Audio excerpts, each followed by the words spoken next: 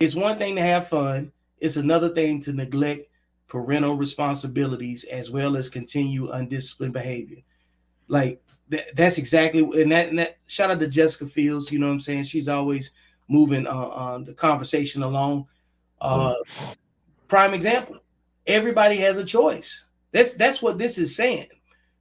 When people make certain decisions, it's not on you to go back and correct them. Because I heard you mention something previous, like, you know what I'm saying, when a man tries to correct them, or if, you know, pardon me if I'm stating it poorly or whatever, but men cannot, this is the way I look at it, right? Are women not independent enough to solve their own problems?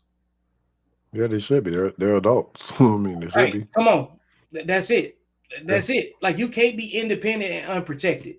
So, like, Accountability. unburden yourself from trying to correct, you know what I'm saying, people that want to make struggle decisions. Let's see here.